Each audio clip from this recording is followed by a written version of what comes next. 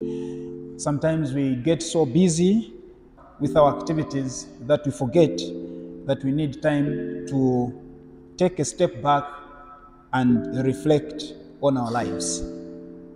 We get so busy that we forget that there is also time to stop and pray.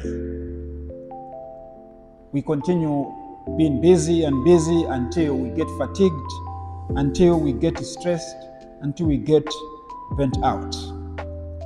But Jesus in today's gospel teaches us to stop, to get out of our busy activities and reflect on our lives, reflect on where we are coming from, where we are, and where we are going. And as we stop to reflect, He teaches us to reflect and pray, not just to reflect, not just to think, but to pray, to allow God to rejuvenate us. But if we don't have time to stop and pray, the end result is that we just get stressed. Jesus has been busy doing a lot of things, healing people, including the mother-in-law to Simon.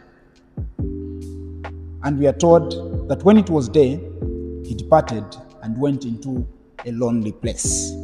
He went to be alone. He withdrew from the crowds. He withdrew from the normal activities of His ministry.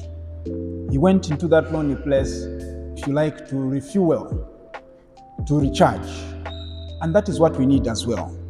We pray that we may indeed create time deliberately to withdraw from our day-to-day activities so that we have time to be with God, so that we have time to be rejuvenated, so that God may indeed grant us the energies, the graces we need for us to get back and continue to do even more. Amen.